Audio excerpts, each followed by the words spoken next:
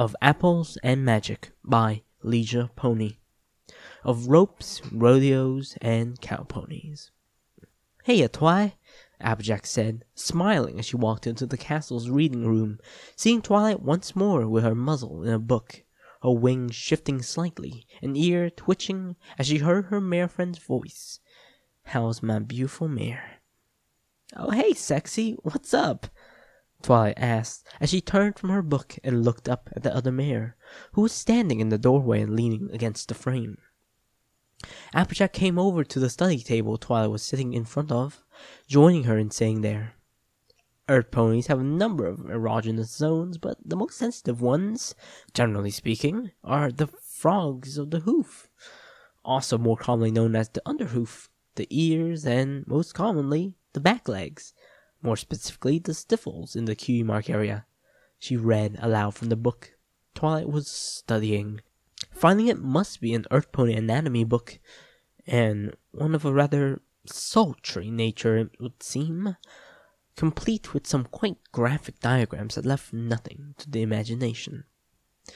"Oh yeah, after what we did last week, I kinda decided to do some studying on other ways we could have some fun in that way," Twilight said, a light tint of deep purple on her cheeks as she was caught out, even if she knew Applejack wouldn't mind such a thing, and indeed may encourage it. "Well, shucks, Twi. Here you are, studying about ways to please me your best, and here I ain't made a lick of effort in the same way," Applejack said, indeed feeling a bit guilty right now. "That's okay, Applejack.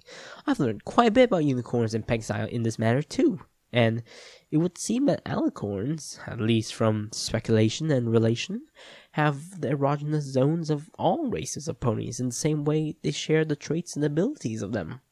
I could certainly share that knowledge with you, if you would like." Applejack only smirked. "Save it for the bedroom, beautiful," she said, giving a wink.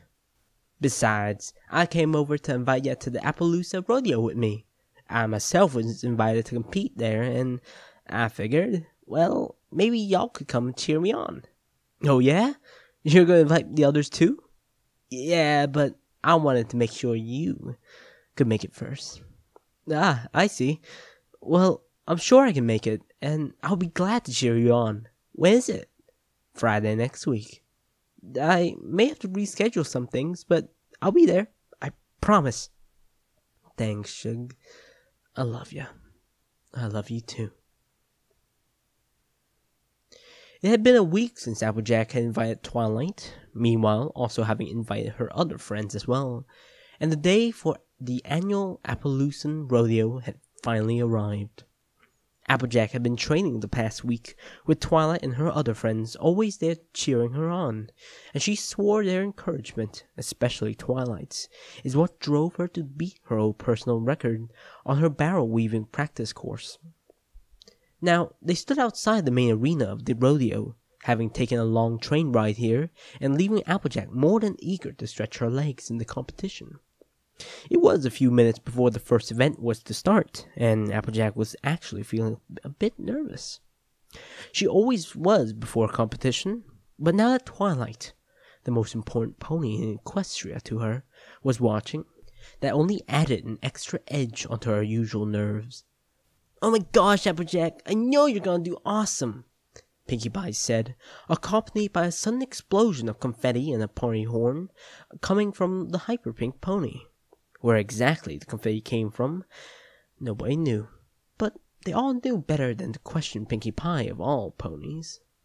"Well, though we are not quite as enthusiastic as Pinkie here, we do all wish you the best of luck, darling," Rarity said, giving an encouraging smile.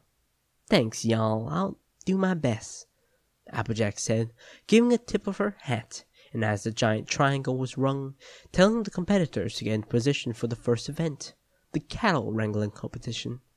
"Well, that's my call. Gotta go." The cows and ponies were assembled on the field after the bell was rung, and after every pony was in position and was given a rope, the rules were stated. "All right, for the cow ponies, your goals are to wrangle and hog tie as many cows as you can. Cattle, your job is to try and avoid being captured. Well, Remember, no firing, bucking, hitting, or causing any harm to any pony or cow is allowed. And if any pony or cow is asked to stop at any time, you have to," the announcer said. Applejack looked over to Twilight and her other friends as the timer ticked down, seeing her mare friend give her a huge smile and a whistle of encouragement, making Applejack huff and hunch down in determination as she locked her eyes on the largest bull, Big Bill. She was told by her cousin Brayburn, who was also competing, that this bull would always give a really good fight to any pony who dared to challenge him. It wasn't a pushover by any means. If some pony actually managed to wrangle him successfully, they would get 10 points, as opposed to other cows giving 3 to 8 points based on their own traits. As the huge bull saw Applejack's stare locked on him, he returned a smirk, as if to say, "Bring it on." Applejack returned the smirk. The sentiments returned. As the starting bell was rung, the cows scattered and the ponies chased them down, whoops and cheers coming from the crowd as they did. In the resulting chaos, Applejack lost her sights on her targeted bull, but soon locked onto him, and the bull in kind spotted the gamboge orange pony himself. Applejack pawed at the ground and the bull snorted. Applejack got to a gallop as the bull took off again, the farm pony hot on his trail. As the bull turned the sharp corner, Applejack quickly fashioned a lasso from the rope that was once around her withers, gripping the rope tightly between her teeth as she started spinning it above herself. The bull noticed this and quickly changed directions again, making Applejack miss her first throw. She cursed quietly as she quickly gathered the rope and prepared for another throw, this time waiting for the bull to make an evasive maneuver again. As it did just as planned and dodged to the right again, Applejack waited for it to slow a moment from changing directions, its momentum lost, before throwing the rope again. This time the rope struck true, the loop landing over the bull's neck, earning her a triumphant cry from the crowd of friends, her own confidence surging now. Applejack kept pace with the bull twice her size before it sharply turned again, jerking its competitor alongside it and nearly throwing her off balance, earning worried gasps from her friends and causing her hat to fall off. Applejack quickly regained her hoofing, and as she realized her prize hat was now in the mud, she retaliated with a jerk of her own. "Aw, hey, no, you didn't respect the hat," she growled out, yanking the bull and actually pulling it off balance. As she saw the bull stumble, Applejack capitalized, yanking again in the other direction, and this time the bull fell to its side, her having used its own strength against it. This earned Applejack another cheer from the crowd, with her especially noticing Twilight above the din of the other voices, and that particular rally making her smile. As the bull scrabbled to get up, Applejack charged to its sides, rolling him onto his back now, his legs splayed in the air as he was forced into a prone position, leaving him dazed. The bull once more tried to get up, but Applejack quickly wrestled him back down and grabbed the length of the rope in her mouth, jumping atop his chest and wrapping his legs tightly in rope, even as he tried to flail and escape. As the giant bull was felled, the whole crowd erupted in cheers, making Applejack look to Twilight, seeing a huge smile on her face as she met Applejack's eyes, a look of pride on her own. Applejack felt a fluttering in her belly as she climbed off of the bull, showered with the spotlight, and the announcer stating that she had actually felled Big Bill. She then got off of him and walked over to her hat, wiping what little mud had gone onto it and replacing it on its rightful home off her head. As she heard the ending bell ring, Applejack heard a very deep voice right behind her. "Congrats, Pony. You're the first mare to capture me," Big Bill said, rolling over onto his side. "The last pony to capture me was a real big stallion, a Clydesdale if I remember.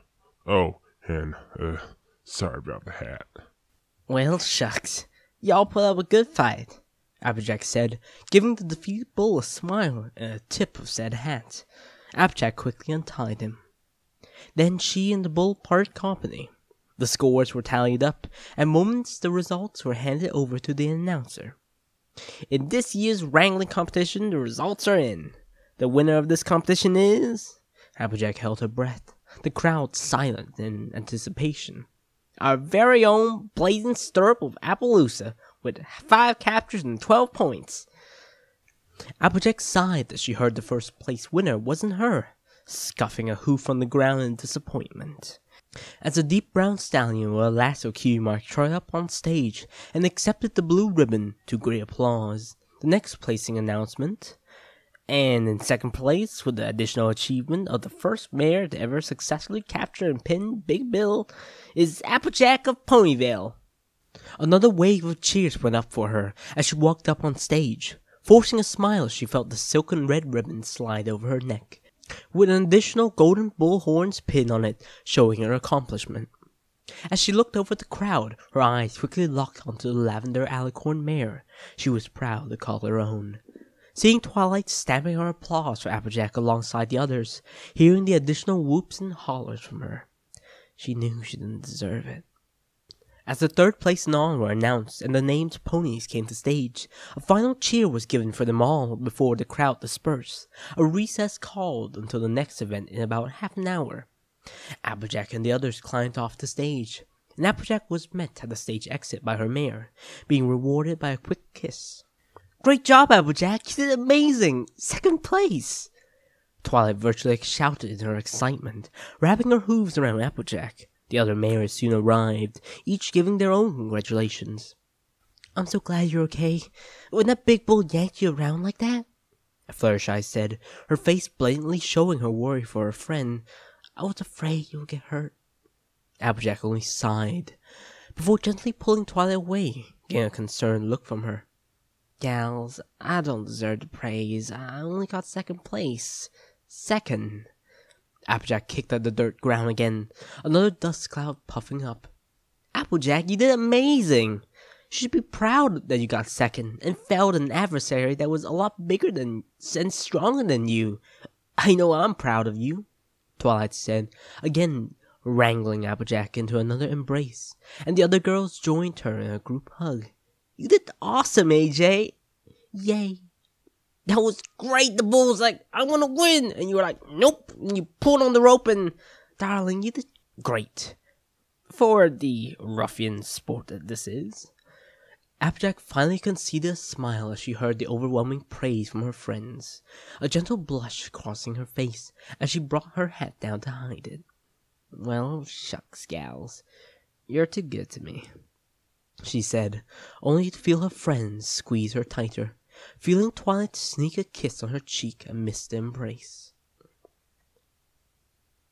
After the obstacle course, which Applejack lost by a very close second and earned another red ribbon, the sextet of ponies made their way to the food tent at Applejack's insistence.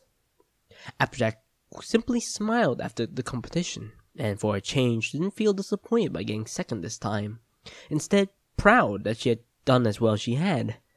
"Hey gals, I know this Mexico stand here, and that always serves the best veggie tostadas and pico de gallo that's not even that spicy, but really flavorful," she had said as they left the area, looking to Fluttershy in particular at the last part, before leading them to the bright red tent. Applejack ordered for the group, and as they ate, Twilight sat and snuggled close to Applejack.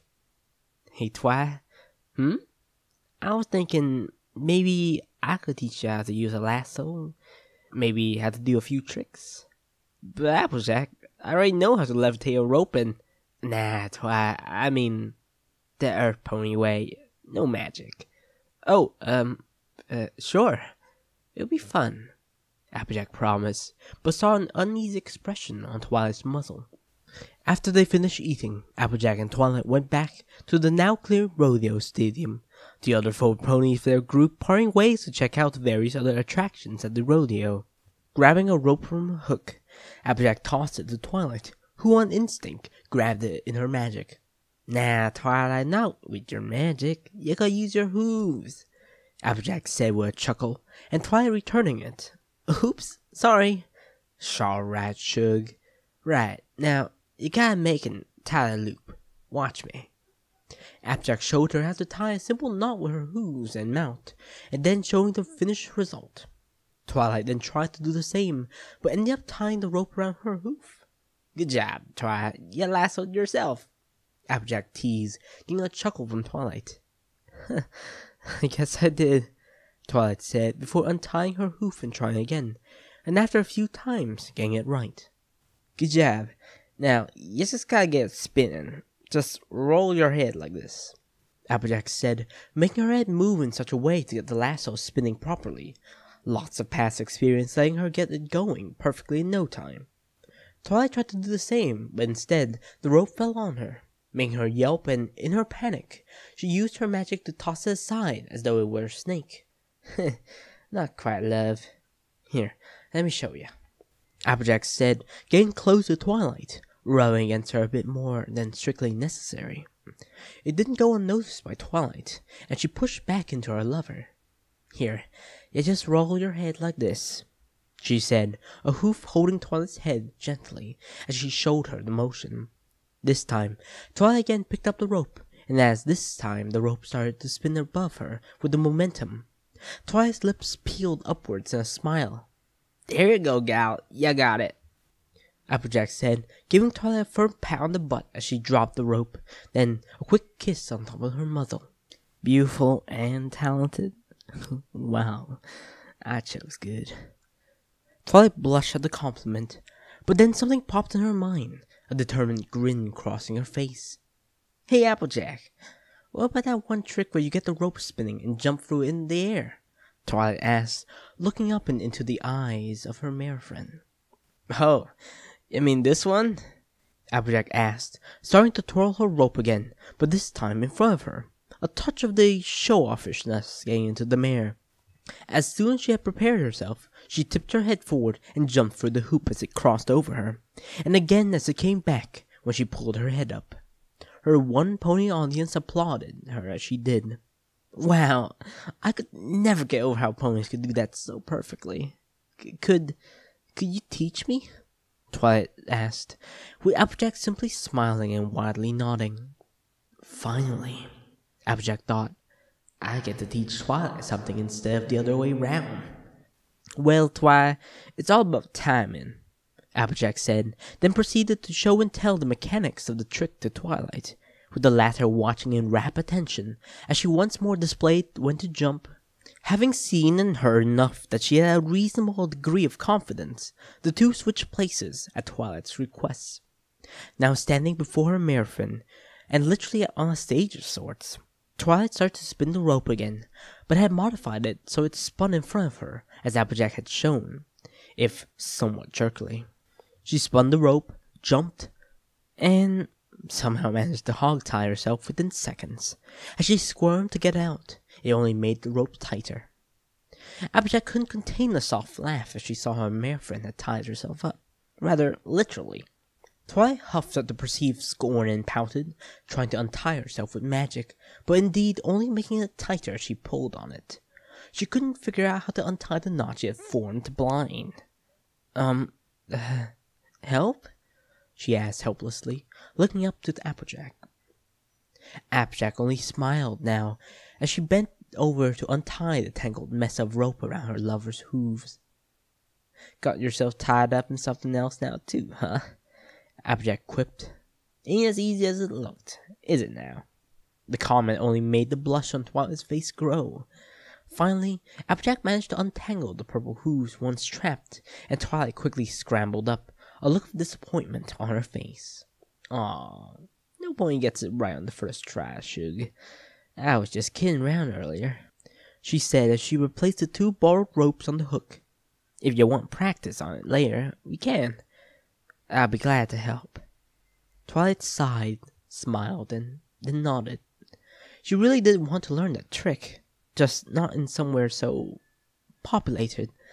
She was still a princess after all, and her making a mule of herself in public was not a good idea. Maybe later, just you and me, she said, sneaking a quick kiss on Applejack's lips in thanks for this, before then starting to walk away, nodding to the side as she looked at Applejack to tell her to follow. Applejack complied, and together they went off to enjoy whatever other activities the rodeo had to offer, together. But for now, let's just have some fun together.